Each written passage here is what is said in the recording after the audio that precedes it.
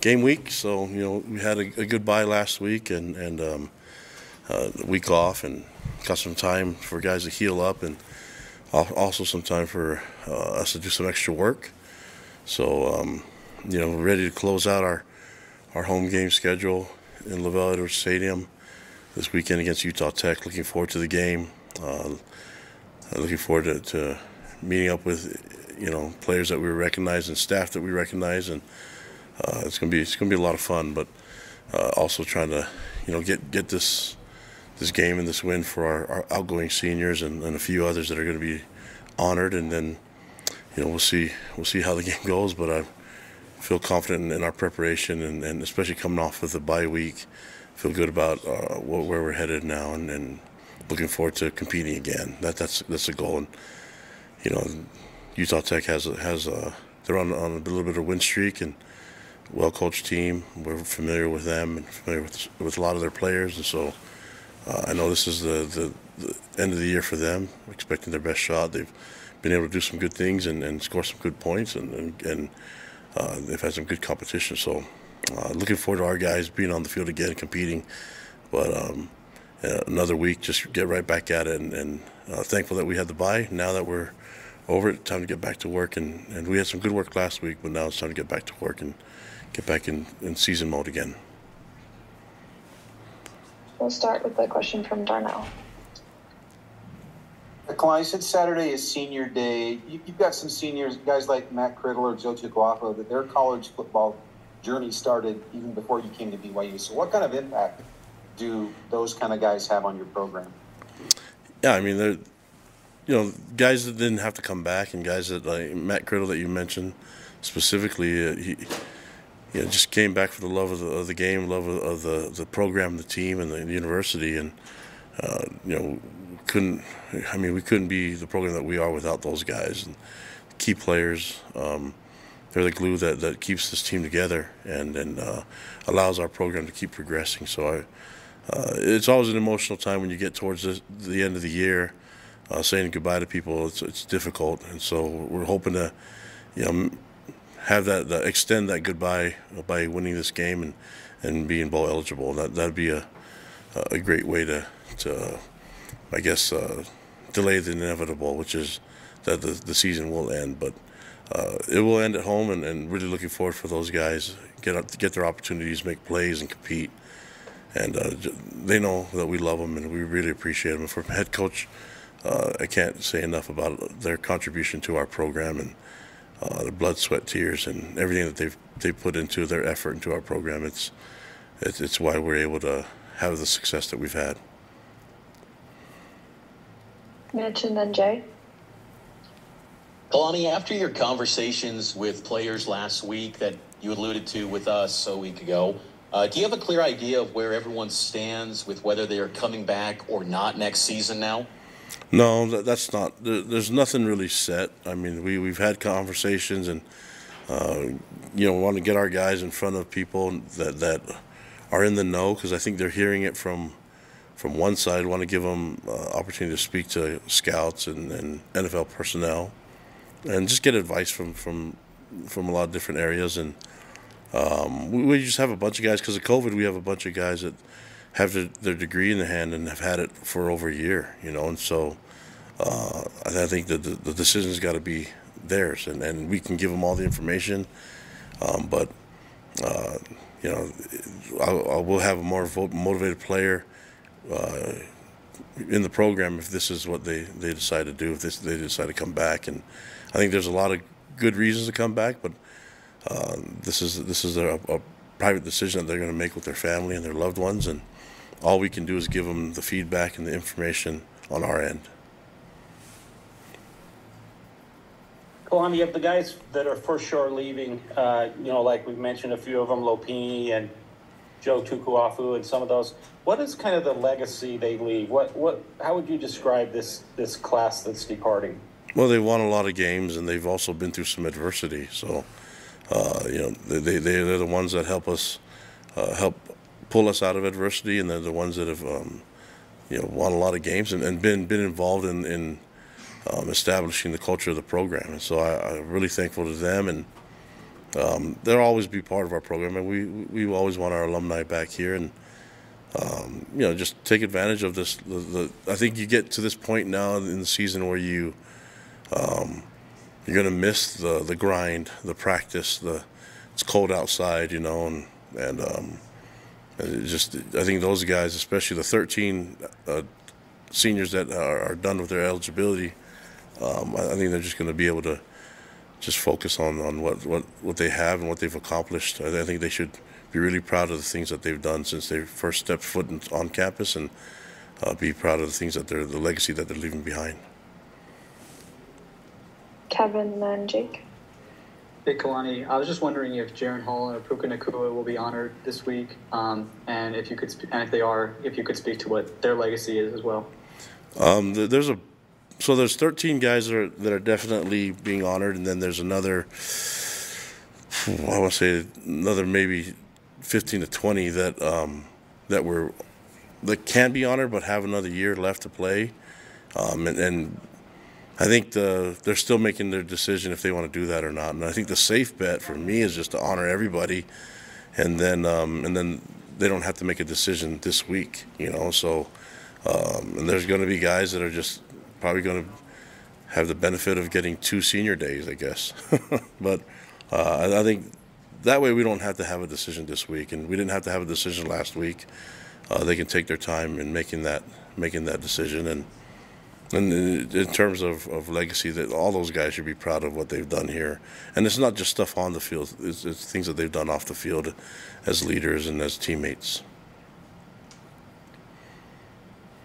Kalani, next year you will play this quote-unquote money game in the early part of the season. Coming off a bye week and then having a game against Utah Tech, would you prefer to have had this earlier on in the year, or do you care? Well, I mean, the schedule is whatever schedule shows up, and I appreciate all the work that goes into getting our schedule during the independent stage of the program. Most teams have the FCS game early in the year, and then they have their bye a few weeks later in the middle of their conference play.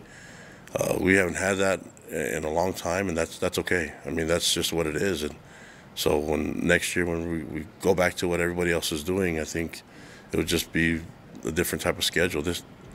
This year was similar to last year, 10 weeks in a row, and then you have a bye, and then you come back and you play this game. So all I care about is we have 12 games that are on the schedule. I want our guys to be ready for all 12, regardless who the opponent is, and make sure that we can play out our best 12 times to earn an extra game, and that's what we're trying to get done. And it comes down to this game for us. We can be bowl eligible and possibly know what bowl we're going to as soon as we can get this win. Rod and then Mitch. Coach, every level of football, each team has a challenge that it presents. What sticks out with Utah Tech that concerns you, or that will be a challenge for you to pay attention to? Well, they're going to be tons of energy from them coming to this game. I mean, this is the end of the year for them. I know they're fired up for this game. I know their coaches. I know a lot of guys on their coaching staff, and I'm familiar with a lot of people on their roster. So this is a game that they've had circled, and they're excited to end their year here, to come up into LaVell Edwards Stadium and play in a big stadium. And I've coached at that level before, so I don't think the motivation, there's not really much to say. The guys will be fired up, excited, and we'll get their best shot. I mean, that's what we expect. My job is to make sure that they get our best shot as well. And tons of respect for their coaches, tons of respect for their team. I've been really impressed watching them on film. Really well coached and great athletes. I mean, they can throw the ball around, they can run the ball. On defense, they can create some havoc. So, you see some really cool things happening on the field with watching all their film. I mean, we had a bye week, so you had time to watch tons of film on them. And Coach Peterson's done a great job getting his team ready, and I know they'll be ready for this game. So that's the incentive for them, but we have incentive for us to play this game too, and that's for our seniors and our outgoing players, and then the fact that we can get this win and be bowl eligible. That's the focus. A lot for us to play for this weekend as well.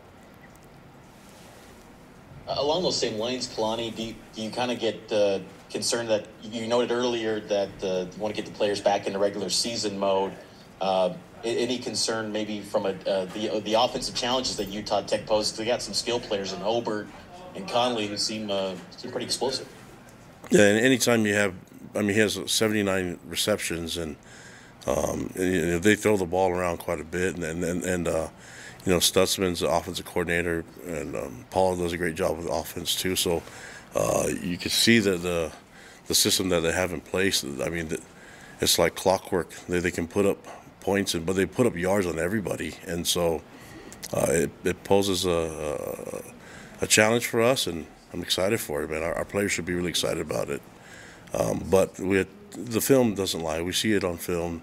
They're a dangerous team, and we've had some extra time to get ready for this, and we're expecting our guys to be fresh today. The easy thing is for us is that we can gauge how ready we are by just getting to work. So we'll practice this week, starting today, and maybe get a little physical if we have to this week.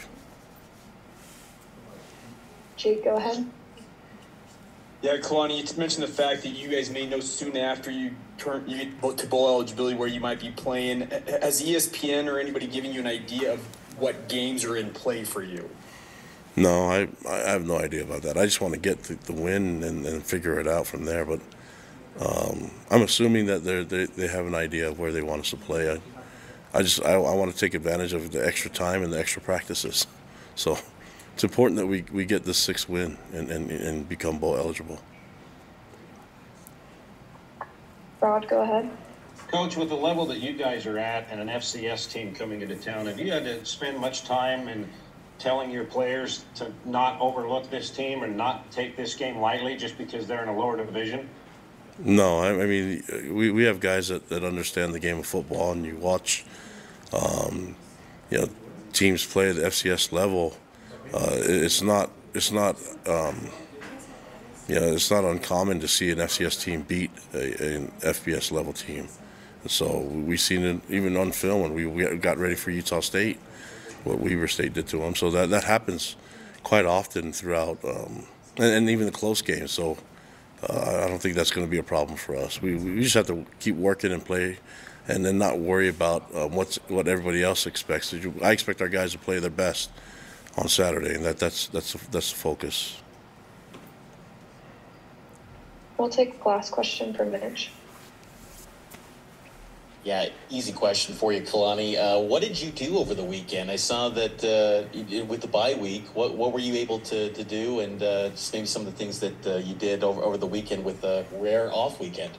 Just extra work and spend some time with family and friends, and got to see my son play basketball and hang out with my daughters, my older ones and our baby, and that's hang out with my wife Timberly and just spend time with them. And I think it was a good break. But I mean, I said we spent time with family and friends, but we watched a lot of football too. So that's just who we are.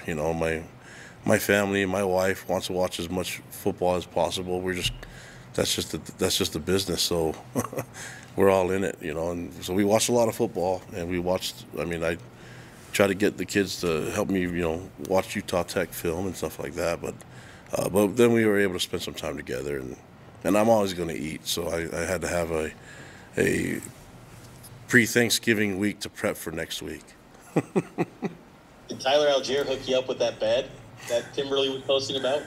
Oh gosh! Oh, you're getting to that, like you guys. Oh yeah, I just have to assume now that whenever there's a picture taken, there's going to be a post or something.